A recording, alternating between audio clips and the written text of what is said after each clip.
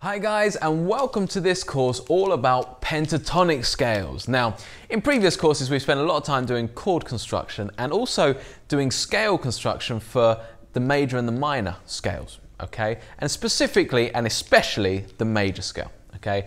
Now today we're looking at the pentatonic scale. Now, it's a funny old thing because when you're actually learning the guitar, and especially if you like blues and you like rock and pop, quite often the first scale you're going to learn is probably the minor pentatonic scale. And that's because it's so usable, it just sounds great. And you know, within a few lessons or a few weeks, you can be soloing really cool solos, you know, like Hendrix stuff, Clapton stuff, Jimmy Page stuff, in not much time at all with this scale. Okay, so a lot of people kind of get all the way through that and have this great scale shape that they can play up and down the guitar, but never really quite get a grasp of the theory of it. You know, why does it work so well, and what is a major pentatonic versus a minor pentatonic, and how does it relate to a full scale and things like that. So that's what we're going to be covering, okay? So the first thing in this introduction video that I want to get across to you is the pentatonic simply means 5-note scale. Okay, that's pretty much a direct translation of the word, okay? So let's just write the word up there, okay? So pentatonic. This kind of pent bit means 5. Pentatonic, okay? Now, I'm no linguist, so I'm not going to go into any more detail than that, but it simply means a 5-note scale, okay? So when we've looked at scales in the theory section in the past, we've looked very much at major scales and minor scales, which are 7-note scales. And in the guitar skills sections where we're actually playing the guitar, we're talking about this as a full scale, okay? This is a typical 7-note scale, a full scale, okay? With the pentatonics, you only take 5 of those notes, okay? So this is the really cool thing about the pentatonic, and I think it offers a little bit of an insight as to why it maybe works so well, okay? If you think about it, if you're playing a scale which has got 7 notes to choose from, okay, playing over a key, there's a couple of notes within that where you've got quite a realistic chance of hitting maybe a wrong note at the wrong time, okay?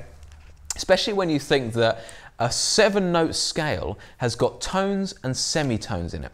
So notes that are 1 apart from each other. That's a semitone, isn't it? 1 apart, 1 fret apart from each other. Okay? If you accidentally hit the wrong one of those at the wrong time, you could cause a fair bit of tension, and especially to a kind of a beginner's ear, it would be, oh, that's wrong, I've done something wrong. Okay? However, with a pentatonic, you're never going to get a note a semitone apart. It's all tone or tone and a half, okay, which is either 2 frets or 3 frets apart. And this offers a pretty good insight as to why you almost can't go wrong with the pentatonic scale. You know, any note you hit in any order at pretty much any time, you know, this is all, you know, you can still get it wrong, but it really is quite hard to sometimes, will sound pretty good. So the pentatonic scale, absolutely brilliant scale.